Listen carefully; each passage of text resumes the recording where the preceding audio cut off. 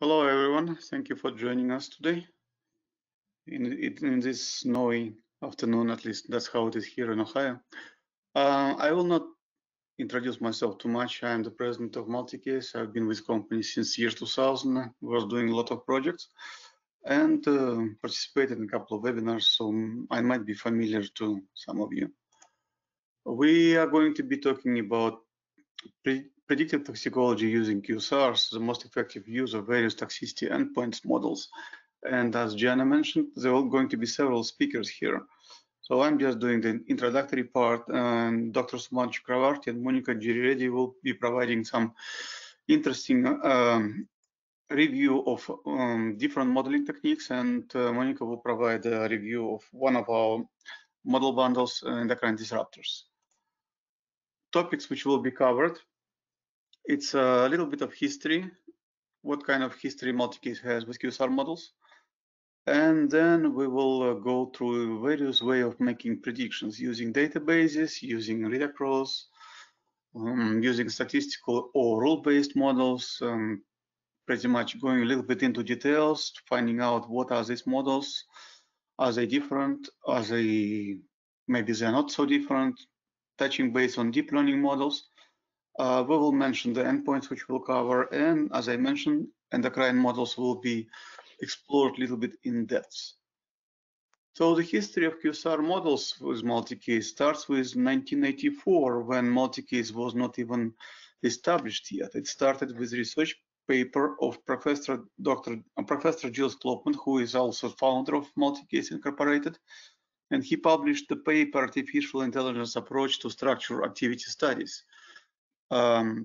Computer automated structure evaluation of biological activities of organic molecules.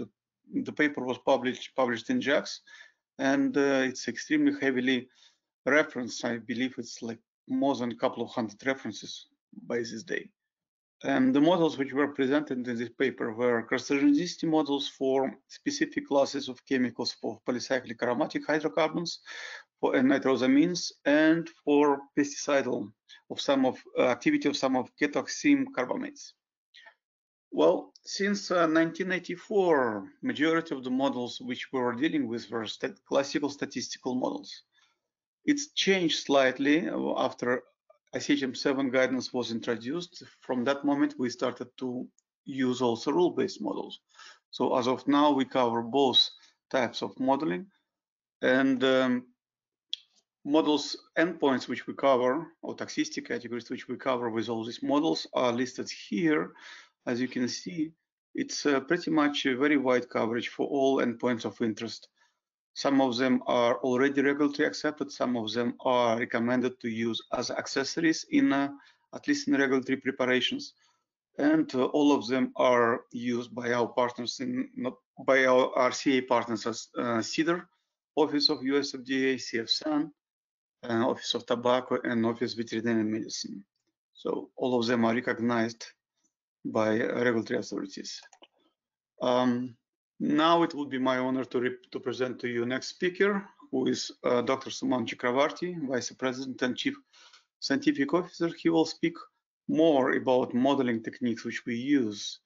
I will not go much through the Suman's resume here. First, you can read it from the screen. Second, he was driving force behind many of webinars which were already performed, and I'm sure he is very familiar to many of the attendants. With this, I'm passing the floor to Dr. Chakravarti.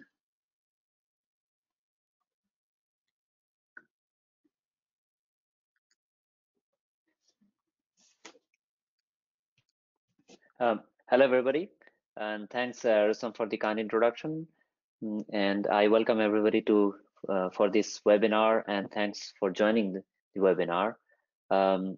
My intention today is to show or to establish the importance of modeling and what kind of role it plays in prediction of biological activities of different molecules.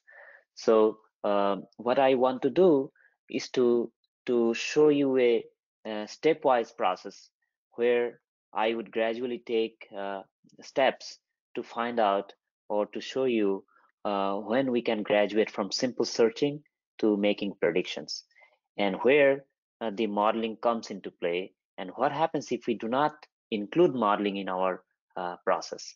So if we exclude it from the workflow, then we probably would be able to know more about its importance in the prediction of activity of new chemicals. So with that, let's start. Anything that we do starts with a database, and this database is a specific type of database which is structure and activity. So it's simply a compilation of chemical structures and their experimentally observed or measured activity. So that is the basis of the database. And being a database, any time you want to make a search, you can make different types of search in the database. So it's a searchable compilation of chemical structures and their experimentally observed activity. So I just made small sketches for every one of these slides, and in this particular illustration, I want to show a basic representation of a database where you have structures, and then you have a list of every molecule's either some property or biological activity. And the properties can be of different types. We can have binary properties where we only show if the chemical is positive or negative in a particular assay.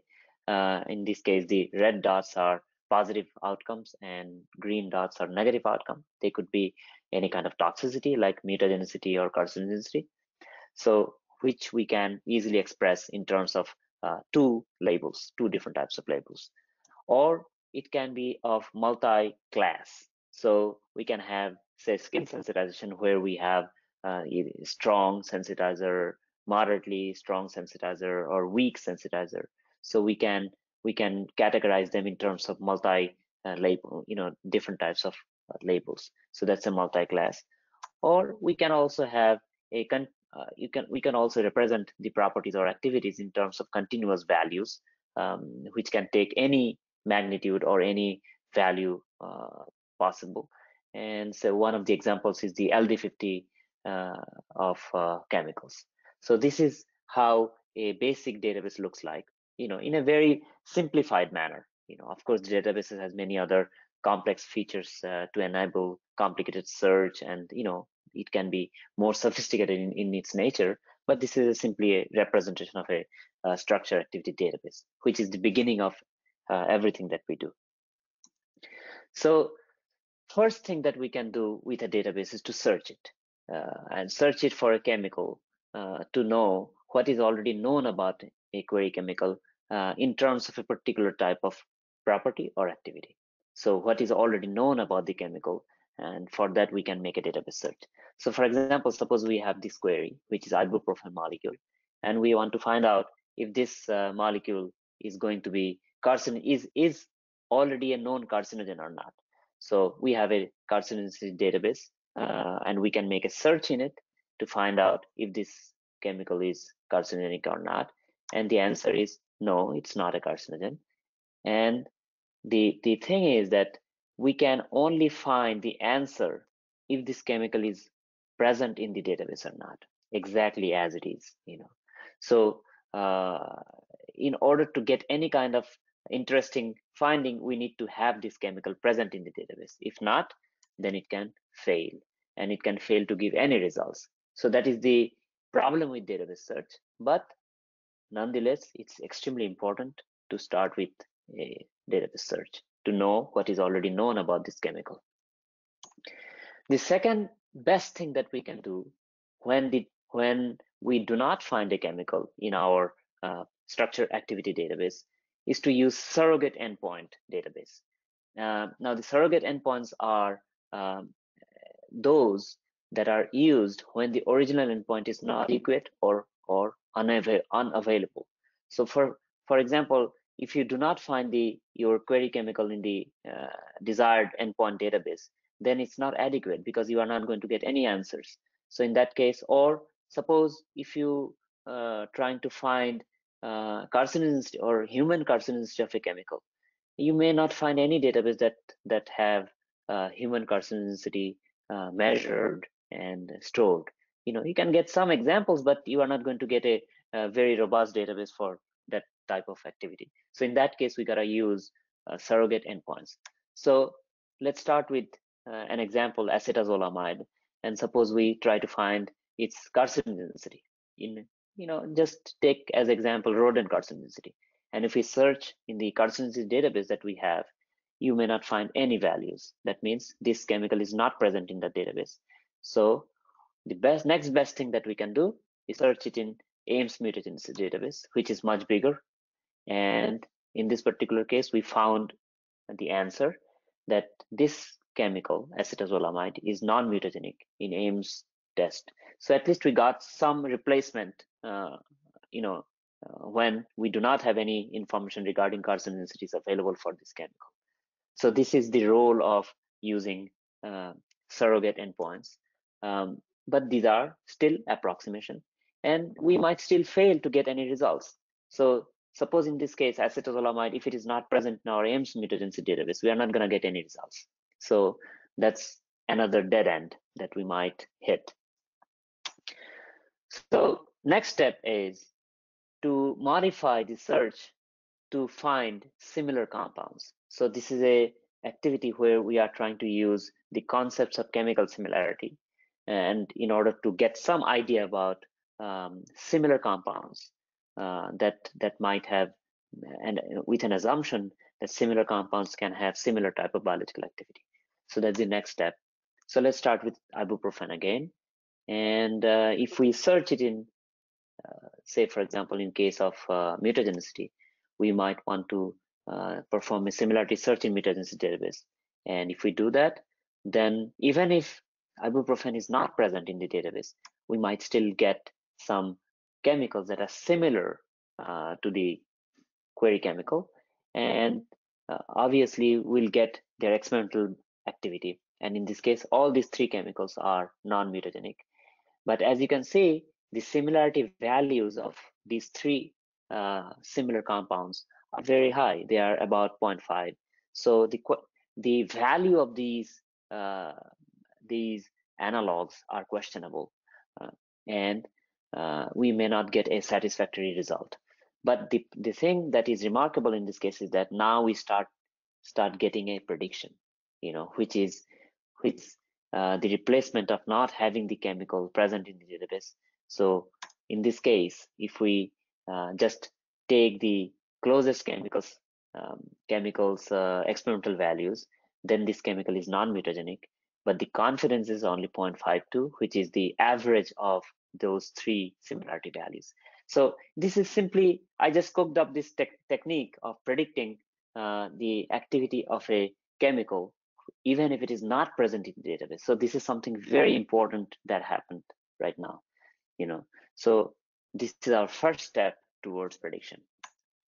So the similarity searches are very useful. They are fast, simple, but the results need inspection by an expert to find out if these analogs are really valid or not. And you might still fail to get any result because in the case when the analogs are of limited value, if they have low similarity with the query compound, in that case the result may not have any kind of value, so we can still fail. But still it is the first step towards prediction and very, very highly useful. We also call it as a read across. It's a rudimentary version of read across that we can do. Now let's modify our question. Instead of searching to find out if we know anything about the chemical by searching it into the database, we can modify our question to ask if we know anything about parts of chemical structure. So that is what I call fragment search. That means instead of searching the whole molecule, we are now trying to search individual or portions of molecules to find out if we know anything about them, or if we can compute the potential of biological activity by individual structural features of the chemical. So in this case, I took another example, chloramphenicol, which is a known drug. And instead of searching the whole molecule as it is, I divided the molecule into 4 fragments, and how many fragments you can get, and what type of fragments you can get, that can be decided by a simple decision process. Do you want to have linear fragments or atom-centered fragments, or whatever that you want to do. But the thing is that you do not need any specific knowledge or mechanistic knowledge to get these fragments. You just divide the molecule into different fragments, and then we can search them into a database. In this case, I'm searching them, each one of them, into our mutagenicity database, and these are the results that I got. And as you can see, that the first fragment, which is a dichloride type of fragment, it is present in 27 positives and 1 negative. That means it is 27 molecules that contain this particular fragment are mutagenic, and only one of it's non-mutagenic. So the probability that a molecule can have this fragment and be positive is 96%. So it's a very high probability fragment. Same thing goes with the aromatic nitro group, 86%. But this secondary amine group, which is present here, it's a part of the amide functionality. It's only present in 16% positives. But this particular fragment is also highly relevant, 86%. So now we are computing the potential of individual parts of molecule to be biologically relevant or not, and we can again combine the potential of activity of each part of the molecule to get a final prediction. And in this case, I just took the highest probable fragment and added it to the confidence value, and the final prediction is mutagenic. So we are now doing something more advanced. It looks very simple, but actually it's a very advanced concept and very highly effective concept of predicting something. The highlights of this type of fragment search is that it's completely computational. We do not need any kind of expert knowledge of the mechanistic information about these fragments. We just compute them by simply using the molecular structure and search them into the database. So that's the only thing that we do. So it is a completely data-driven information. We do not need any mechanistic information. But the problem is that you can have a fragment from a molecule that may not present in a single chemical in the database. So those are called uncovered features, and that might lead in a out-of-domain type of outcome. And at the end, you might still need the inspection of these fragments to determine their mechanistic validity by an expert. So this is the highlights of the fragment search, and we are graduated to a more advanced way to make predictions. Now, this is a data-driven technique. What happens if we, instead of searching the fragment that we generate from the molecule, we check into a structure alert knowledge base? So those structural alerts are compiled by an expert or multiple experts. And in this case, we are just making search of the query chemical into a dictionary of expert knowledge structural alerts. And let's see what happens. We take the same chemical, chloramphenicol, and we make a search into the expert knowledge mutagenicity alerts, and let's see what we find. So we found 2 alerts, nitroaromatic alert and aliphatic halide, as in the previous case. And since these alerts are already filtered, compiled, and evaluated by a human expert, we already know that these alerts or these structural features has something to do with the mutagenicity. So we can stop right here, and we can declare this chemical to be mutagenic just based on the presence of the expert alerts.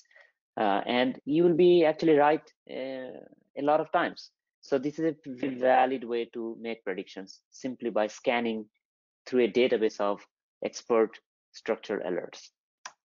But in addition, we can do another step that we did with the statistical or the fragments before, that we can search these expert structural alerts into our database, and we can get the same type of ratios of positive and negative chemicals that contain this alert And in the case, as you see, the nitroaromatic is present in 86% of the chemicals, and the aliphatic halides are present in 72% of the chemicals. So the final prediction is, the final prediction is that it's mutagenic, and confidence is 86%. So the highlights is that it can be operated without any molecular data set. If we stop here at this stage, then we are not using any database, but still we can get the prediction. And the biggest advantage is that we know the mechanistic basis of the alerts. Okay, so this is the highlight of the expert knowledge-based system prediction.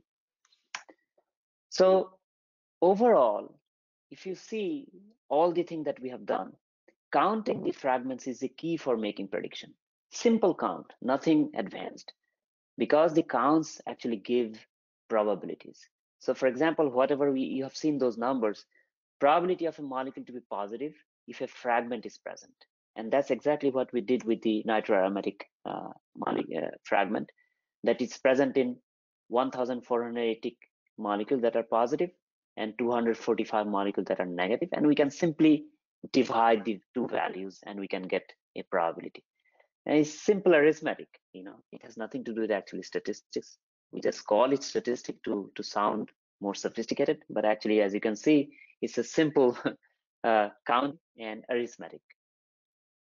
And we can compute different types of probabilities, including what is the probability of a molecule to be negative if the chemical is present, and so on and so forth. And believe it or not, this is everything that you need to do to perform a prediction using naive-Bayes methodology. If you can compute these four probabilities, you are good to go with naive-Bayes methodology, and you can make a prediction. So the probabilities of different fragments can be combined in different ways to make prediction for the whole molecule. And this is simply by using countings, as I mentioned just now.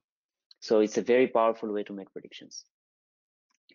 So we can do a lot by just simply searching fragments into databases. We can find out if the chemical is known and what we know about its biological activity. We can make a prediction by qualitative and quantitative manner. We can perform both statistical or data-driven predictions, or we can also do expert knowledge-based predictions. We can even identify structural alerts. So the question comes in,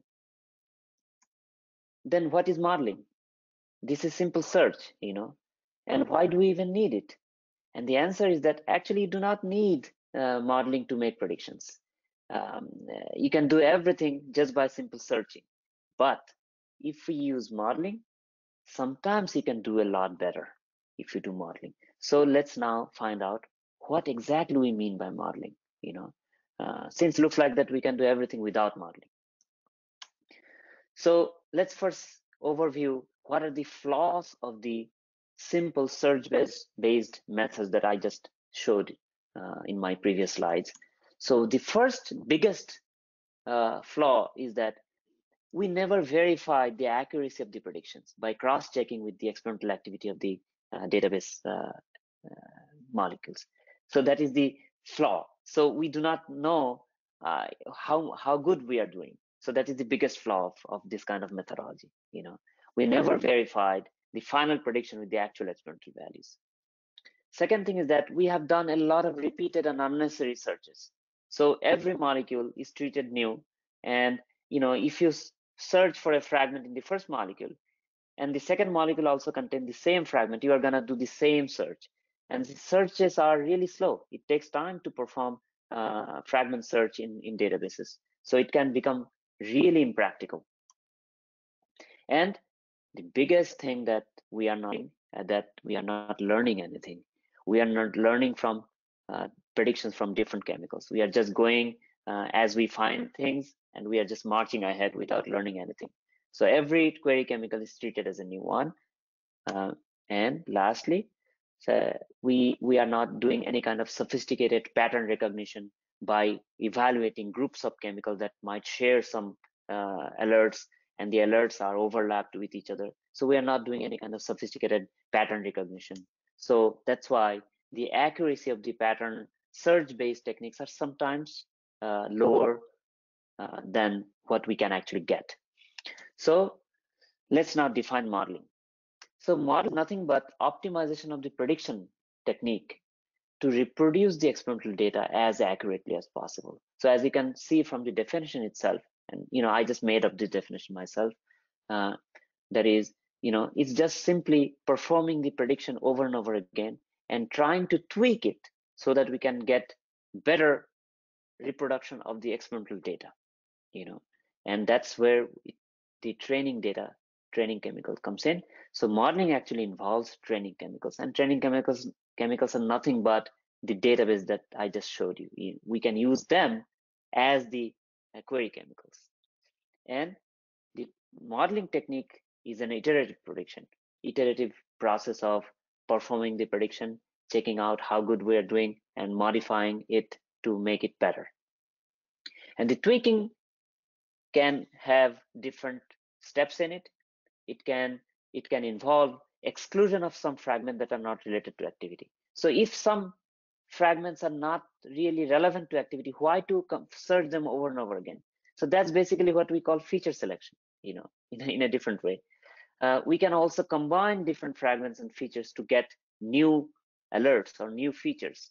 That's sometimes called feature engineering, or modification of the expert rules or alerts, and deep learning and neural networks are nothing but actually a sophisticated way of doing finding new features and combination of different features.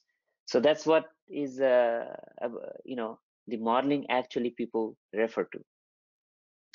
We can also compute quantitative importance of fragments, and that's nothing but performing regression. When you perform a regression, you can compute the quantitative values of every fragment, and that's what is the weights of every fragment can be computed. We can also perform modeling simply by modifying the training set manually and going back again to perform the prediction step. So these are some of the things that I think makes modeling what it is all about. So let's now see it in a simple workflow fashion. So we start with the training chemicals. We build a fragment library. So every chemical of the training set is broken down into fragments and surged into the library so that it doesn't have to be done over and over again. So that actually reduces the time tremendously. Then, using the basic searching techniques that I just showed you, we can predict the activity of the training set chemicals. So that's something that we have done in simple search-based technique. As I mentioned before, in addition, we can search the expert knowledge base and predict the activity of the training set chemicals. Then we can check the accuracy of the prediction. And you can check the accuracy of the prediction by computing R-square, root mean square error, standard deviation, sensitivity, specificity, or you can visually inspect the alerts if they make any sense or not. So that's the checking of the accuracy of the predictions. And then we ask a question: is the accuracy satisfactory enough? If it is yes, then we are done. We can get the model and use it for future prediction of new chemicals that are not present in the training set. But what happens if the accuracy is not satisfactory? And that's where we tweak or optimize the prediction method by doing feature selection, by fitting with the experimental data by regression or random forest or deep learning. Or we can modify the expert. If we are using an expert rule-based system, we can modify the expert alerts, we can modify the training set.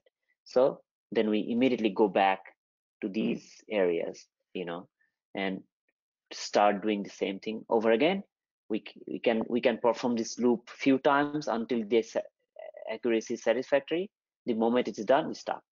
Sometimes we find new data, and when we find new data, we add it to the training chemical and do the whole process again to see if we can get a better model or not. So that's what modeling is all about, and as you can see, that the expert rule-based system and the statistical system are not really, they have a lot of common things, The source of the alerts are different, but overall they are very same.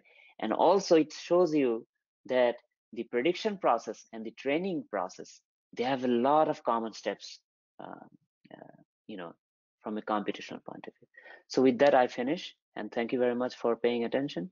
Next speaker is my colleague, Monica Giri Reddy, and she's gonna talk about different models we have, and she's going to present specifically the endocrine disruptor or endocrine receptor binding models that we have prepared.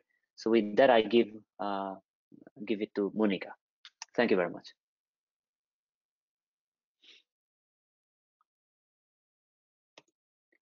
Hi everyone, this is Monica. As Rustam mentioned in the beginning of the webinar, we have multiple models available in Case Ultra, like bacterial mutagenicity, genotoxicity, hepatotoxicity, carcinogenicity, endocrine models, adverse effect models, etc. Today in our session, we'll be concentrating on endocrine models within Case Ultra.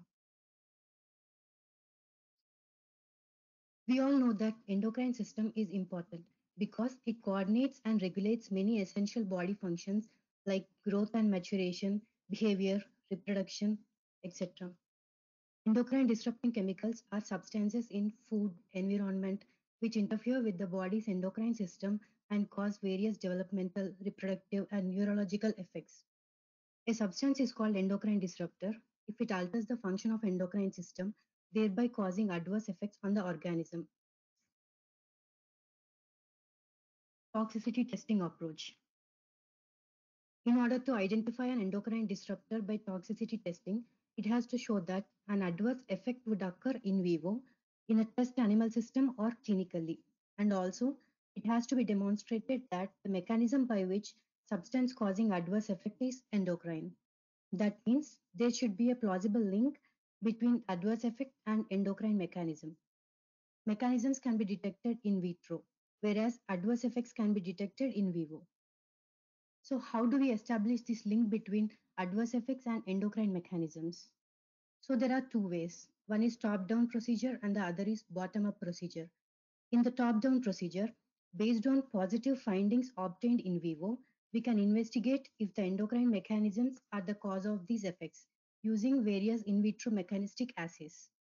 In the bottom-up procedure, we start with number of in vitro assays to address various mechanisms by which the endocrine system can be disturbed. After obtaining findings from these in vitro assays, they must be prioritized for testing in vivo.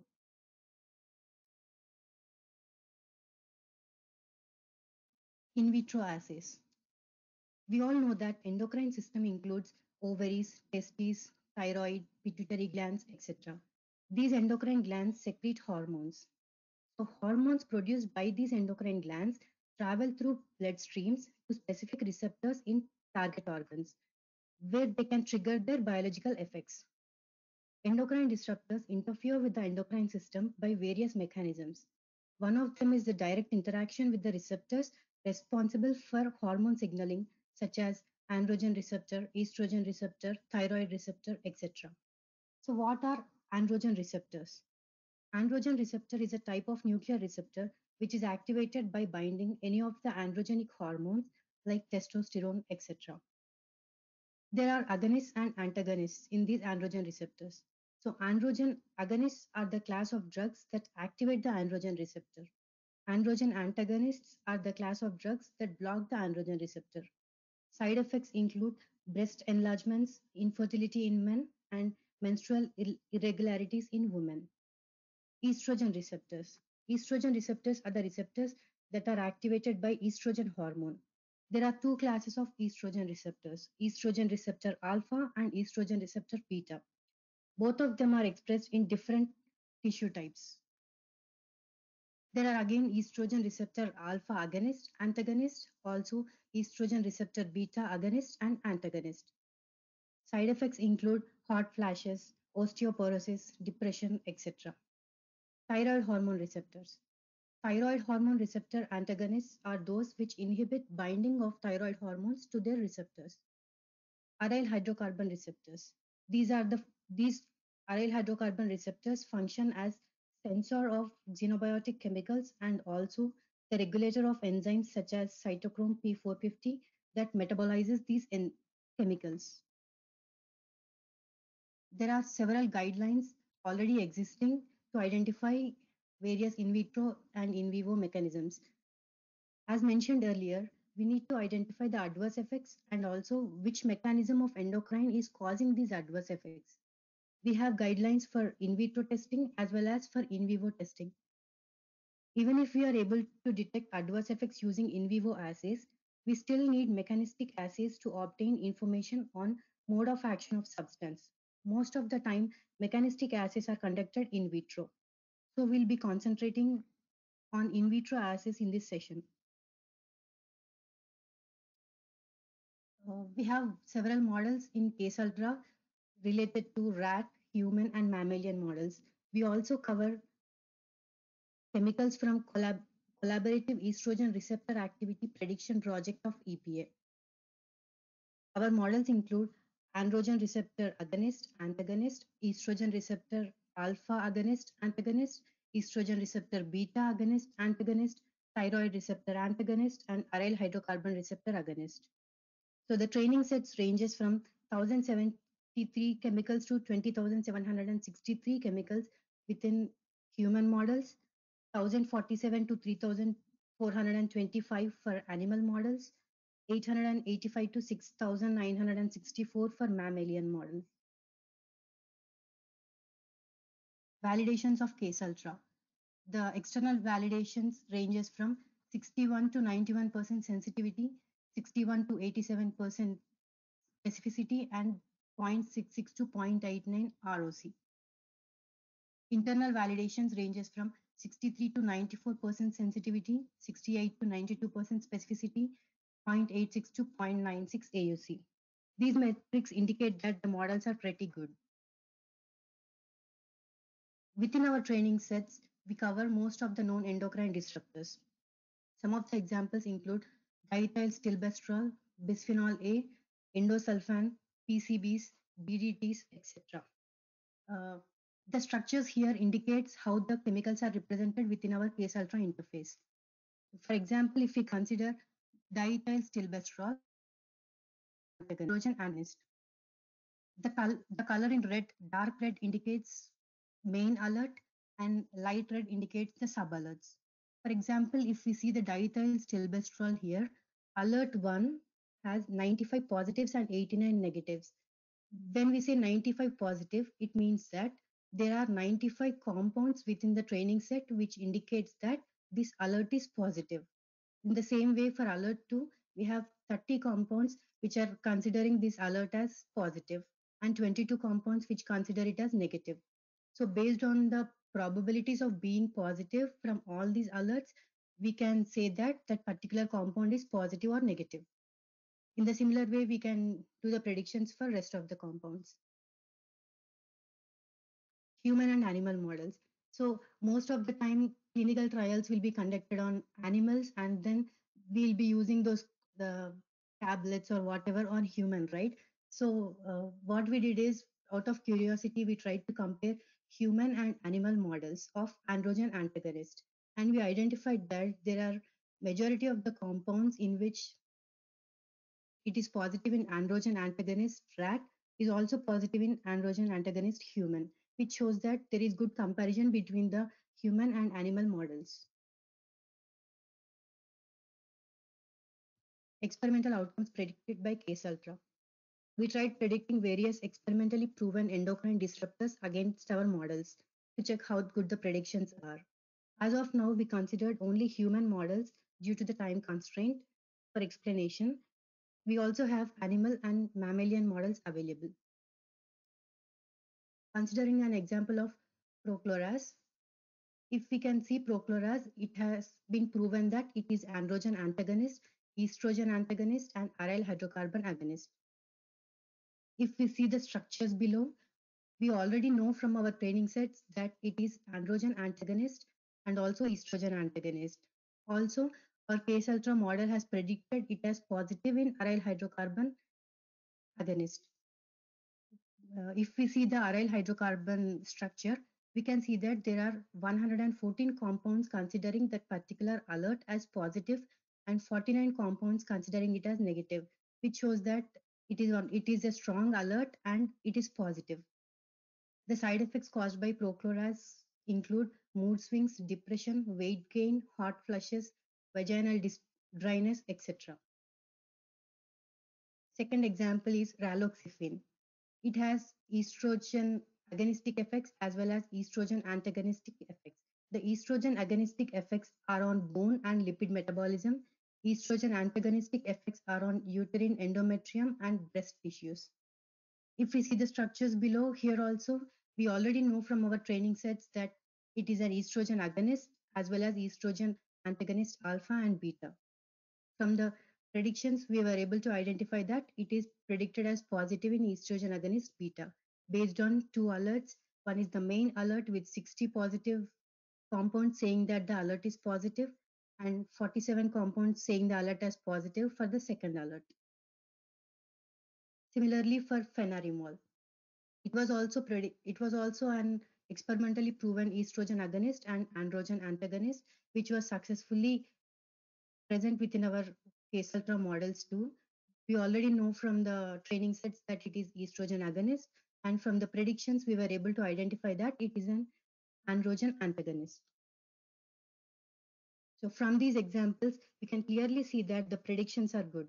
All the mechanisms related to a substance are either predicted accurately or are already present within our training sets, which shows that we are able to identify all the mechanisms for a specific compound. These models can be used as step towards identification of mode of action. Remember that we still need in vivo testing to make the process complete, as we need to know what adverse effects are and also what mechanisms are causing these adverse effects. With this, I would like to conclude, and thanks to everyone for your patience.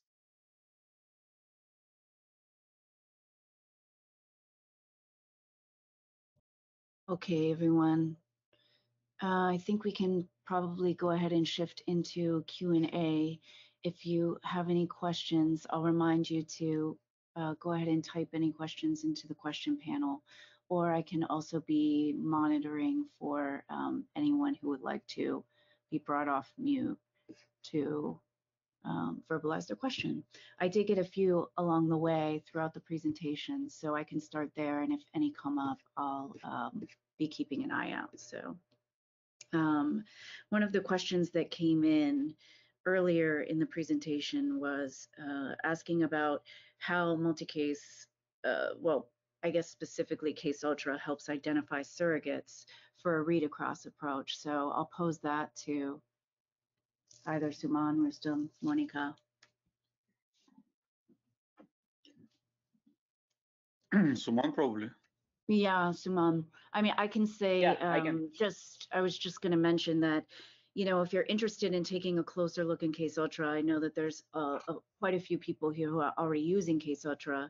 But if you have not used Case Ultra and you're interested in getting a glimpse inside the program, please visit our website, multicase.com/news. And I can put this in the chat as well. We will be organizing a web demo in the next month, I believe at the end of March. So if you're interested in attending that, that will really give you a good idea of the capabilities of the program. But please go ahead, Suman.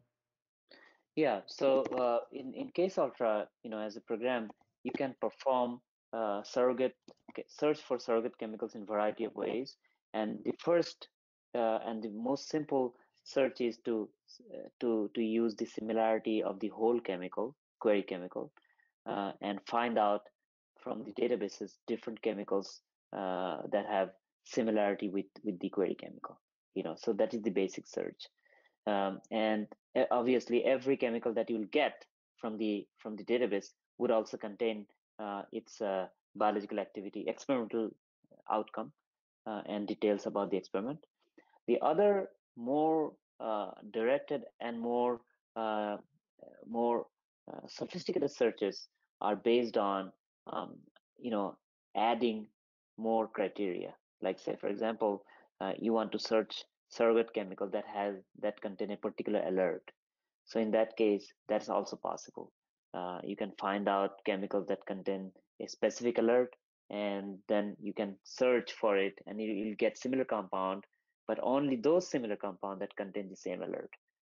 Then you can also perform substructural search, where you can take the query chemical and highlight a particular portion of the chemical and then search, and you'll only get chemicals that contain that particular substructure, and also those that are similar to your query chemical. So these are three different ways of finding surrogate chemicals from using Case Ultra. Thank you. Thanks, Aman. Sure. I have someone with their hand raised, Dr. Ramana. Okay. I see that you have your hand raised. I'm going to bring you off mute and give you an opportunity to verbalize your question. Dr. Ramana, can you hear me? Okay. I'll come back. Okay, so I'm going to move on.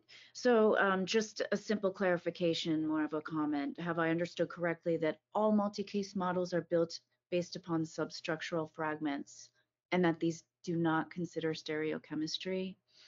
Yeah. Yeah, please finish your question. Yeah, and I was going to group that together with another question about predicting genotoxicity of positional isomers and whether or not that's possible, specifically positional isomeric esters. So could you comment on that, please? Yeah, sure.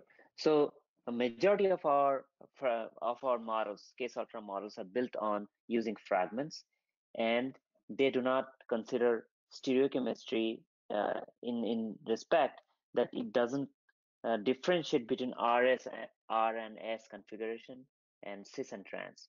But positional isomers are covered. I mean, if you have two different positional isomers, then you'll get different results. So positional isomers can be differentiated. So, as far as I understand, positional isomerism means that if you have, say, ortho position and meta position or para position, so that sort of positional isomers are differentiated.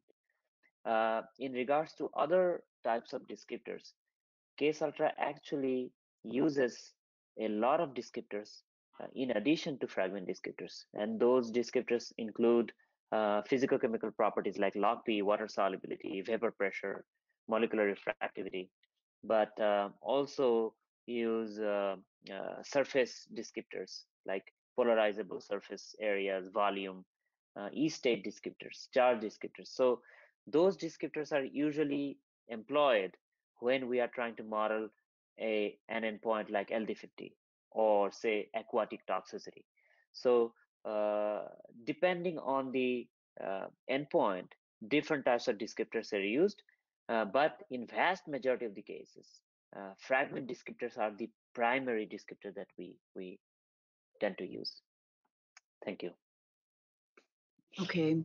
And in the same vein, someone's asking about how platinum is handled, and is the data curator tool useful to join organometallics? Yeah, I can answer that. Yes, data curator tool has a built-in structure editor, so you actually can modify the original SMILES code for organometallics or for platinum complexes, which are usually provided as a bunch of pieces. Platinum is separately, whatever ligands in there are also separately, so you can join them, and that's what we actually do. We join them by covalent bonding. If you like some other editors, ChemDraw, ICDraw, you actually can do these manipulations over there and copy and paste into data curator. That's fairly easy, but that's how we handle it. We actually kind of violate chemical rules in a way. We join metals within organometallics with their ligands by covalent bonds. Unfortunately, there is no other way to do it because current, at least SMILES notation does not support coordination compounds. So there is absolutely no way to have a proper SMILES code which would represent this particular type of bond. So we forced to do covalent bonding. If you will do the same, you will be right within the domain of applicability for this kind of compounds with Case Ultra models. Thank you. Okay, thanks, Rustam. I have another question about, I'm sorry, hold on a second. Oh, okay. So someone was wondering what distinguishes free models from commercially available models, and what are the limitations of the models? I know, Simon, you touched on that a bit, but if you could just elaborate a little bit more. Yeah, sure. So first, limitations of our models. So every model has limitations, and one of the major limitations that I see from a technical point of view is the applicability domain. So since every model is built with a certain group of chemicals as training set, so they obviously cannot be used for testing things or chemicals that are very different from the training set. So that's one of the limitations of model. And the other limitation is depending on the size of the training set. So if we have a model that are small in terms of the number of training set chemicals that has been used to build this model, say 500 chemicals or 600 chemicals, that model's prediction accuracy will obviously be lower as compared to models that has been built with 20,000 chemicals. So that's also a limitation, the prediction accuracy. The other limitation that I would add is that we are better at predicting chemical classes that are binary in nature, so active, inactive, positive, negatives.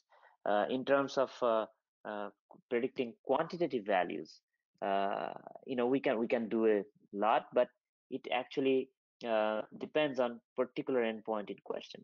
So we are much better in predicting positive and negative kind of binary class predictions. So these are three limitations that I can think of. Regarding the question about free and paid models, sure, there are lots of free models available, and the important distinction is that when you use our models, these are obviously paid models, and you need to these are commercial models. So the biggest advantage is that these models are of high quality. The data is of high quality. Data has been curated very carefully over the years, and we have maintained these databases. So maintenance of commercial models is of important concern. Something that is free, usually what we have seen in our experience, that they have been developed once, and for years they have not been developed or maintained properly. So that's another thing. The third thing is customer support. Just getting a model and getting a program sometimes is not enough. You will eventually need some sort of help when you run into some problems or issues. It can come up. It will be fantastic if you don't have any problems. Majority of our customers don't have, but sometimes you need help. And commercial companies like ours are good at providing customer support, technical support, etc. So I think these are important distinction between free and paid models. Another thing that Rustam mentioned during one other webinar is that the support or the acceptability by the regulatory agencies. So if the regulatory agencies come across free models that are of not high quality, they are not usually very receptive towards free models. So I think that's another very, very important distinction between commercial models and free models. To summarize, actually, to add to it, if you want just to play around, if you want to do some kind of very preliminary research, whatever, you can use pretty much whatever it is, whatever you have. You can use free models, you can use commercial models, etc. But if you're trying to support your regulatory submission with some kind of in silico approach, then you need to consider if this in silico approach will be recognized by regulators. And that's where commercial models have a priority over free models. Though in Europe, QSAR toolbox seems to be popular, but again, its usability and ease to use sometimes raise the questions.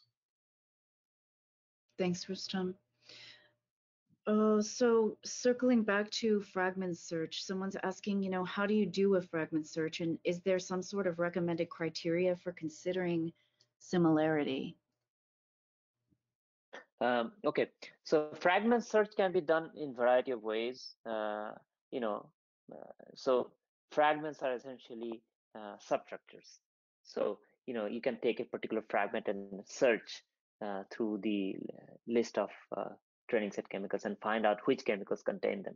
So that's one of the things that I usually use myself to perform fragment search. Second part of the question is what, Diana? I forgot. What is the criteria for similarity, considering similarity between, Yeah. So if I understand your question correctly, criteria is actually nothing fixed. Depending on the chemical that you are trying to search for, and depending on the question that we try to answer for. So if you are trying to just make a similarity search and you are performing an overall structural similarity, then you uh, would probably need higher similarity values, like above 0.7 or 0.8. But if you are searching for analogs that contain a particular alert, um, and you are only interested in getting chemicals that contain the same alert, then you can actually go down in the similar values, because then you are not too much concerned about the whole structural similarity, but only this similarity around the structural environment around the alert. So and then you have to make a visual analysis of the analog that you obtain, if they make sense or not. So basically, what I think is that similarity search is just to get is an excuse to get the best possible analogs, but there is no specific criteria about like a threshold of similarity value that you can use. Sometimes values like 0.7 may be very well, but sometimes you can actually compromise with lower values depending on the uh, chemical at hand. Thank you. Okay, thank you. Yeah, I think we'll probably circle back to that with the next question, but just to summarize another fragment question, someone wants to know if there's a way to include their own fragments. So could you elaborate on that too? Not really. In our program so far, you cannot include your own fragments, although you can include your own chemicals. So that will ultimately contribute your fragments to our fragments, in combine them. So there is a way to include your own chemicals to our models. There is a very straightforward way. That's the only way I can see that how you can include your own fragments. Okay. Someone's asking about, combining the informations and results that you get from different models. So if you're getting different results about the same compound, how do you take a consensus to reach a ultimate conclusion? Mm-hmm. Yeah, that's a good question. That totally depends on the endpoint that you are concerned with, and maybe we type can of. use, I was going to say maybe we could use the ED models as an example. Endocrine receptor, yeah. So basically, whenever you are trying to combine the outcome of different models, I think the first step is to look into the alerts. What kind of alerts are obtained, not the final call. So suppose all the calls are negative. If you are using 5 models and all the calls are negative, even then it's important to go inside the prediction and see if any alerts are recognized. And suppose you see that all the 5 models are identified the same alert, then actually there is something going on over there.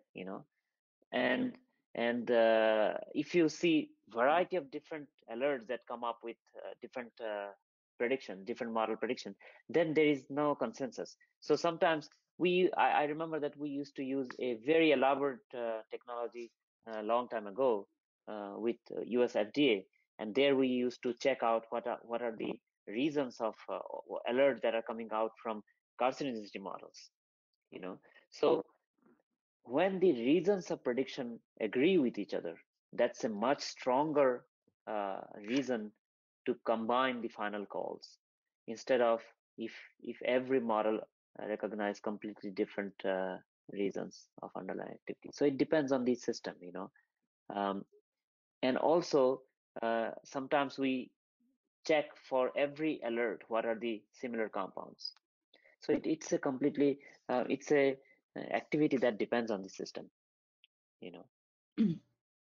Okay, thank you. This example showed clear case when I don't remember which was a case study, but it clearly shows exactly the same fragment was responsible for positive finding in androgen models, in estrogen models, I believe, in thyroid models as well. So that's usually a clear sign that there is a problem with this chemical. Yeah. So since we're on just one little addition, so the agreement of the reasoning of the prediction is much stronger case as compared to agreement of the final call. Oh, okay, go ahead, Jenna. Someone wanted to know if any data from pesticides were included in the ED database. Yes. Okay. Yes, it is included. And where can they find that information? Within all our models, we provided the references, including the links from where we got the data. So they can check over there. Yes. Okay. Okay, great. So it's a couple minutes after 11. So for the sake of everyone's time, I'm going to finish up. There's only a few more questions. So someone's wondering when the GT3-MNT model will be considered for an update. So that's related to our genotoxicity package. Rustam? Well, it is in our far-fetched plans. I cannot say that it's going to be done tomorrow.